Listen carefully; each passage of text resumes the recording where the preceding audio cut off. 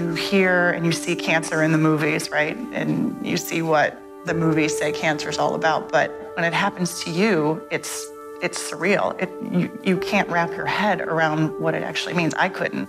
I mean, I was devastated. I was living my life. I was 29 years old. How do I have cancer?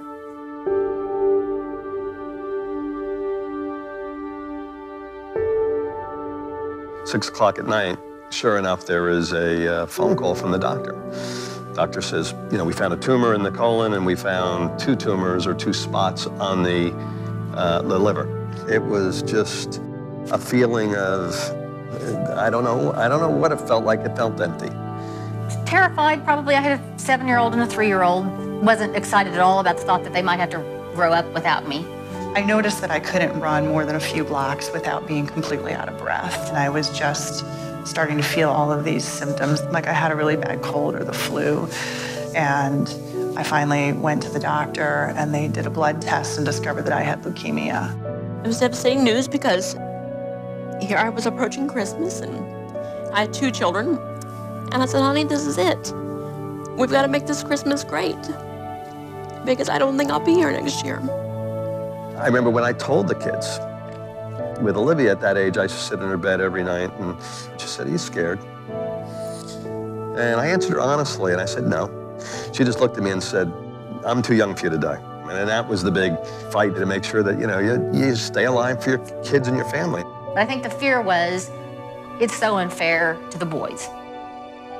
I think not being the mom I wanted to be, was I gonna be, how sick was I gonna be, how much was I gonna not be able to do for them? What do you do? It's reality. I think you just have to deal with it. It was tough. I mean, I didn't want them to grow up that way. But I have a great husband. I knew they'd be okay. You know, this fear that up to that point, I hadn't lived the fullest life I could. So that I just wanted to do more. I wasn't ready. I wasn't ready to die.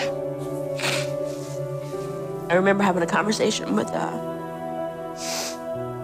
girlfriend of mine at church that, you know, if my passing was to come sooner than later, that I wanted her to know that, with my daughter especially, I said, you know, there'll be a day that she'll need to have the talk about what girls need to know. And I said, and I mean, we kind of giggled about it, but I just said, dads can't do that. If I'm not here, you need to be the step-in mom. And so. My real goal in prayer was to say, I just want to get them through high school. If I can raise them through high school, that I've done my part, you know, and they can go on and be okay. But I wanted to see them through all those teenage years and all that growth and character development and, you know, be there for that. So, and I've got to. You know, I remember saying, I just got to live 2 more years to get her to 11. You know, just praying that if I could get 2 years in, at least Olivia would, you know, there's a big change between 9 and 11. I mean, I was really willing to try anything. I mean, that's how serious I was.